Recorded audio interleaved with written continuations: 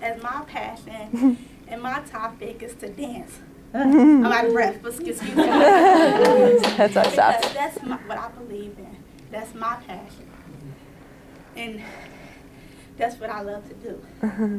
I never gave up on what I love to do. So, as a little girl, I love to do that. I always love to dance, no matter what. Me and my mom would have battles. Who can win? She would say, I got you, I got you. No, I got you. And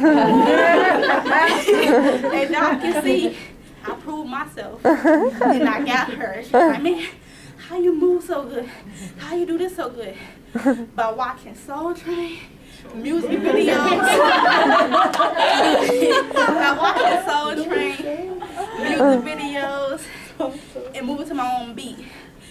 As I go downtown, I see people beating on drums, dancing in the middle of the street, acting crazy. But that's okay, because that's who they are. Yeah.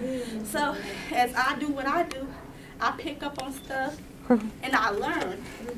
I can't say I can't do it. As you say, you can't do it. That's not true. It's hard to move like some other people, but me, I'm a quick learner. So I've been dancing since I was a baby.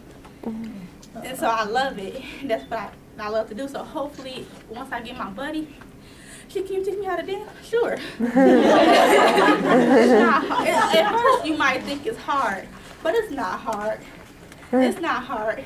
You just gotta keep practicing, saying I can do it, I can do it. And overnight, you will get good. It took me a long time to do what I do, but I love it. Yeah. And maybe one day I can put on my own dance studio and teach young kids, babies, it no matter, to do what they want to do. Just keep your eye on the prize and say, I can do it. And you will make it in life.